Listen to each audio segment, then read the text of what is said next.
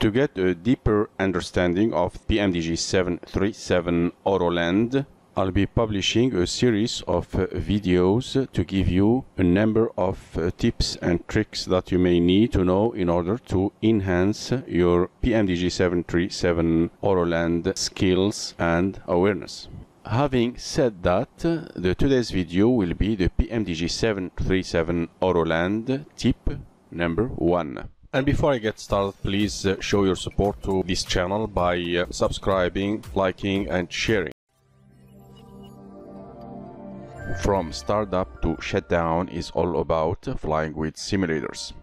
In this PMDG 737 Autoland tip 1, we'll see what's gonna happen if we forgot to select the second autopilot while we are already established on final.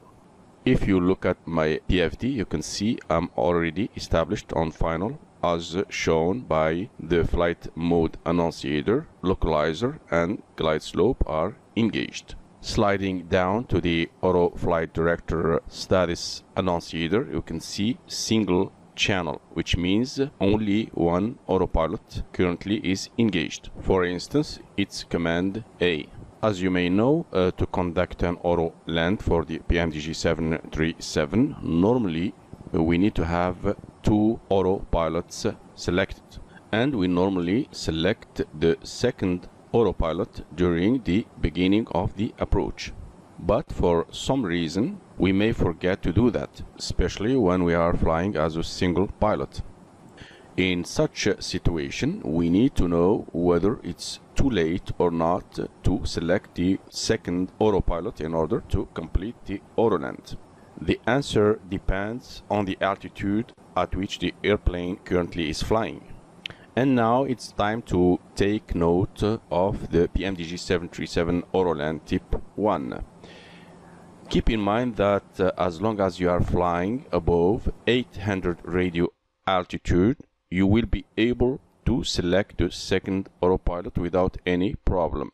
However, if you are below 800 radio altitude, it's too late. There is no way to select the second autopilot. As you can see, if I select command B, for instance, it will be rejected. Each time I select it, it will be rejected. So in this situation, you have only one option, is to go around and make another approach. That's all for today's tutorial. Thank you for watching and see you in the next PMDG 737 Autoland tip 2.